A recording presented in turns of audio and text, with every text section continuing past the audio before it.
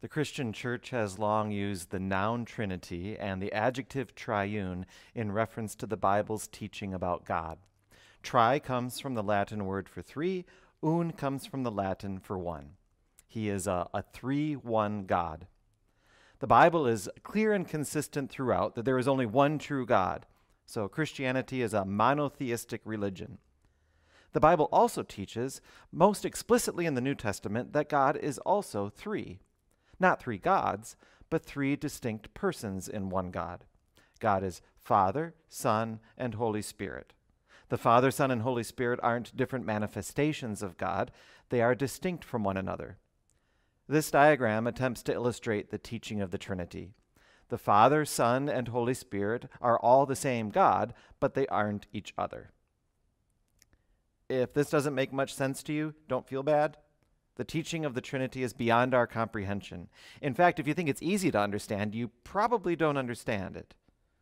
A Christian theologian in the 4th century said that trying to understand the Trinity is like trying to fit an ocean into a cup. It's bigger than we are. There are many passages in the Bible where the three persons of the Trinity are side by side. For example, when Jesus sent out his disciples to proclaim the gospel, he told them to baptize in the name of the Father and of the Son and of the Holy Spirit. When Jesus was baptized, he was standing in the Jordan River, the Holy Spirit came down in the form of a dove, and the Father's voice declared from heaven, "This is my Son whom I love."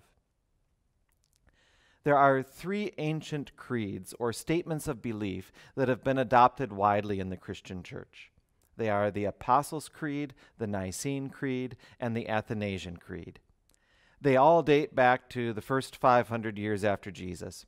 What I'd like to point out for now is that fundamental to all of those creeds is the Trinity. The Apostles' and Nicene Creeds both have three main parts. They outline the persons and the work of the Father, Son, and Holy Spirit. The Athanasian Creed uses very precise language to confess the Bible's teaching of one God and three persons as clearly as possible.